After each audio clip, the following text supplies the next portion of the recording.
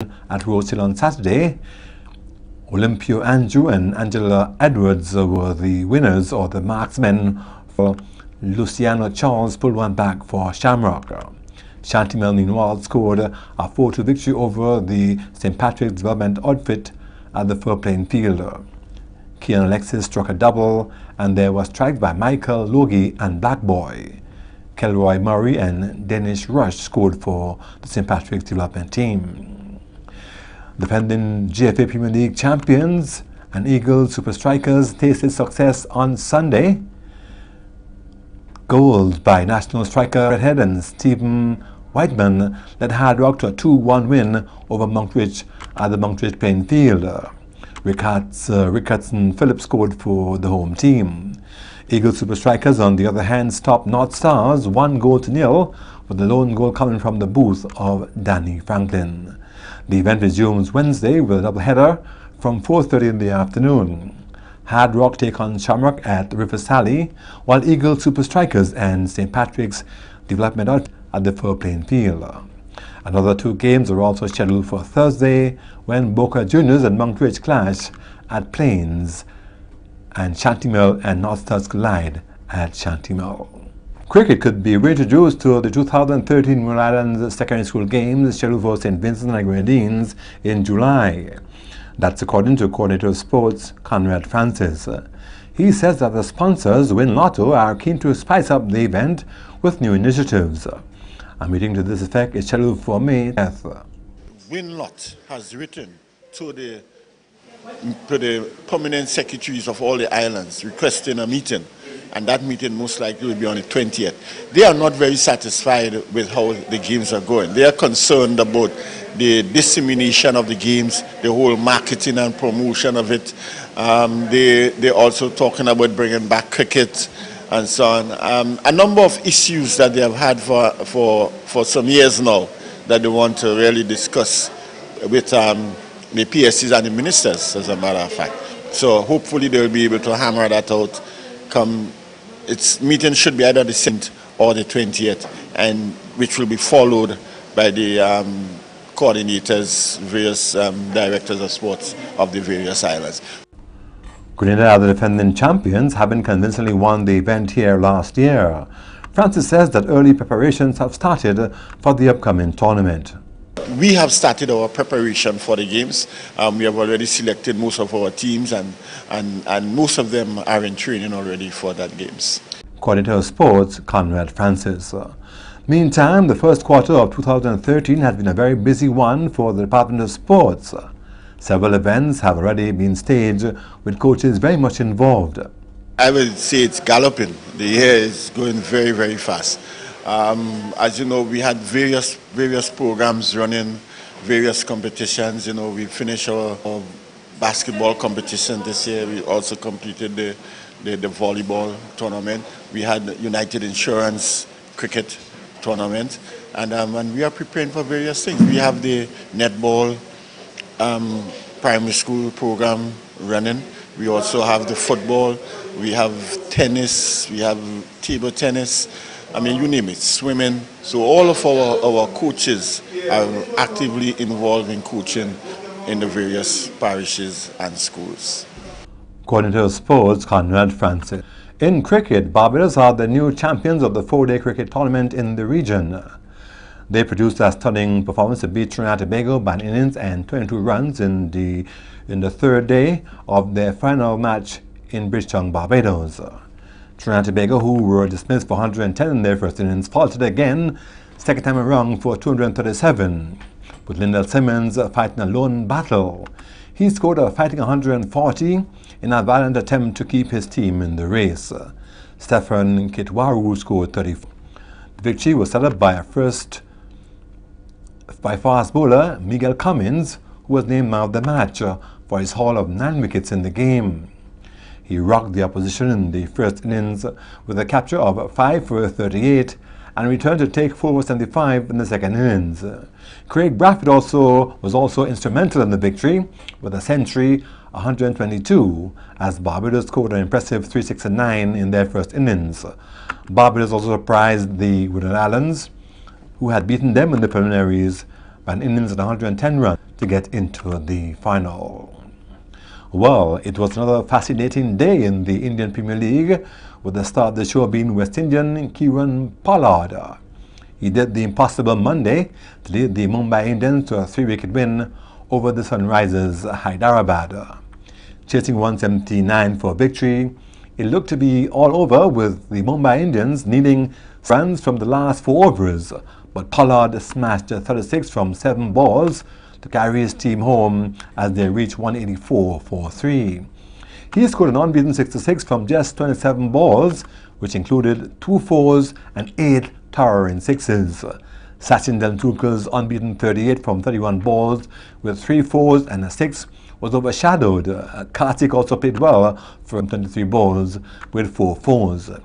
Earlier, Dhawan hit 59 from 41 balls with 6 4s and 2 6s, and Craig White, the Australian, an unbeaten 43 from 21 balls with 3 6s and 3 4s to lead the Sunrisers Hyderabad to 178 for 3. Educational officials are happy with the turnout of students to the 2018 Jump Rope Festival held last week at the Youth Centre in Grand Dance.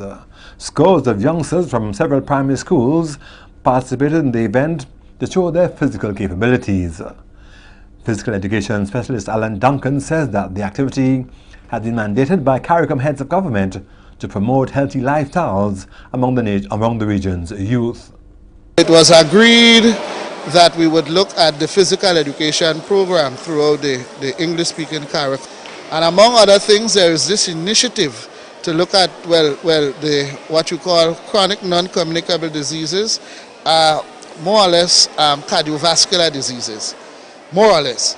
And therefore it was decided that something should be done immediately. And so they have instituted the jump rope program. And that is skipping in different forms, fashion, with different types of rope, etc. It is a formal part of the physical education class. And as such, all students should be exposed to that.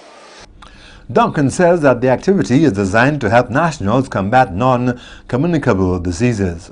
What it does, of course, it would strengthen the heart, it would help with blood flow, and it would help to keep the students healthy. We hope that that generation, the next generation, would not suffer as this and previous generation is suffering with chronic non-communicable diseases. So every year we have a festival, a national festival, where we bring all the schools that are supposed to participate and practice throughout their physical education classes to exhibit their jump rope skills or skipping skills. Duncan says that it amounts to a fun-filled and exciting exercise. Coordination, fitness, they should be much fitter than last year. Well, some would have moved on to the secondary schools, but fitness, we are looking at a fitness level. We are looking at whether they have developed in the areas like things like agility, what we call the biomotor principles. Have they instituted changes? In other words, are they better off now than they were last year? Of course, we are looking for aesthetics, the beauty, enjoyment. Are they enjoying themselves?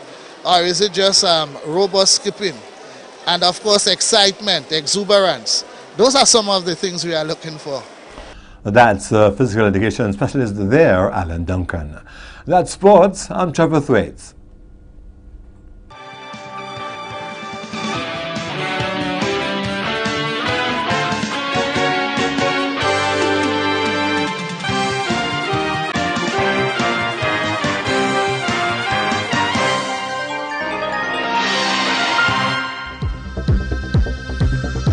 As a farmer, I play my part in practicing sustainable land management. I do not allow my animal to graze in any one spot long time. I manage my use of fertilizer and pesticides very carefully. And when I plant on the hillside, I practice contour farming. I am trying to stop land degradation, and you can help me. Land is the foundation upon which life depends. Let us manage the land sustainably. Love the land you live on. A message from the Sustainable Land Management Project, Ministry of Agriculture, being provided by the Government of Grenada. Global Environment Facility and the United Nations Development Programme.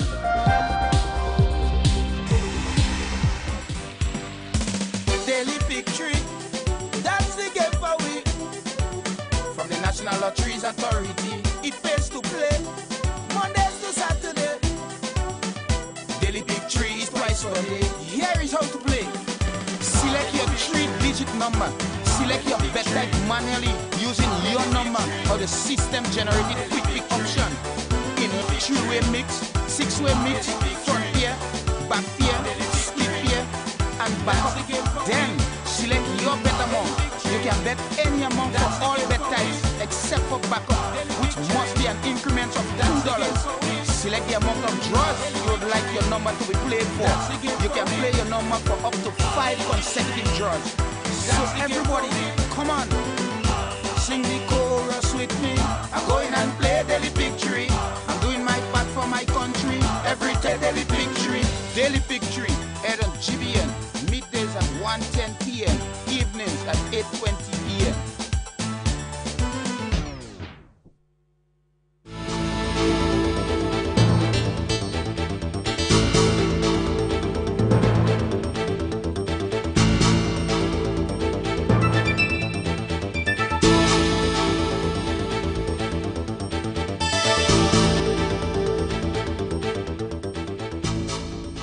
Recapping the main points, Agriculture Minister demonstrates his desire to meet with people on the ground.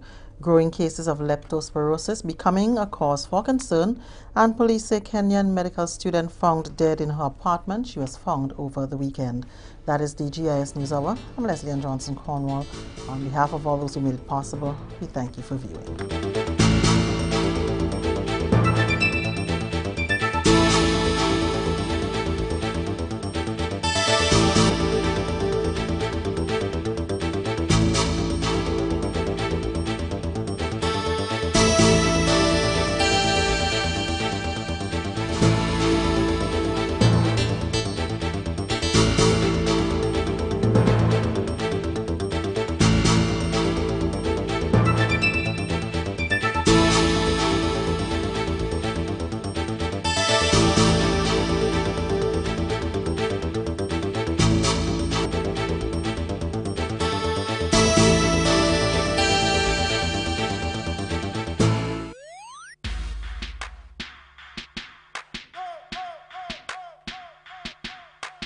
You're watching the Government Information Service, channels 12 and 22.